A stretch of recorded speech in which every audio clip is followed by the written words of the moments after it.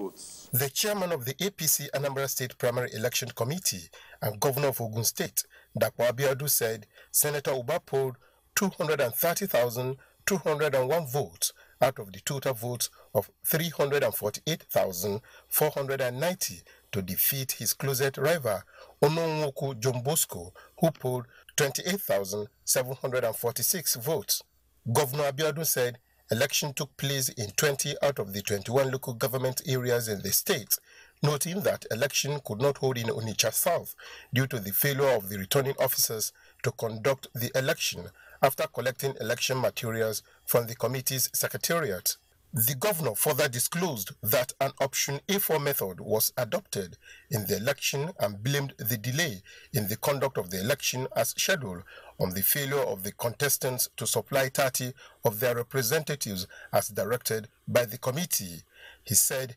only 9 aspirants supplied their representatives to the committee as at 9 a.m. on Saturday. Governor Abiodun explained that despite the minor hiccups, returning officers backed by security escorts were posted to all the 326 wards in the state, declaring that the process was free, fair, transparent, and in line with the party's guidelines. By the authority vested on me by the National Caretaker Committee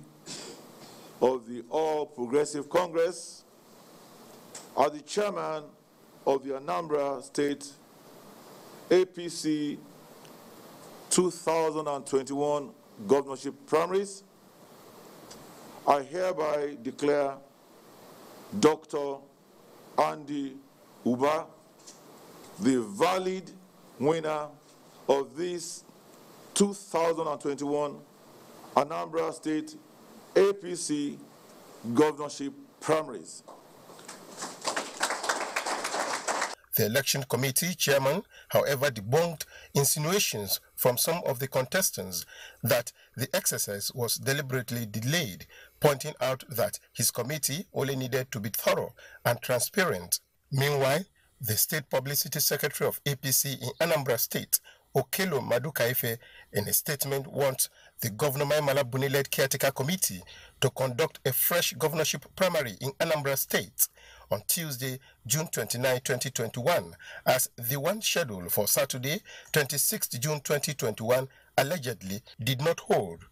This, the statement said, is necessary as proposed by the leader of APC in Anambra State and Minister of Labour and Employment, Chris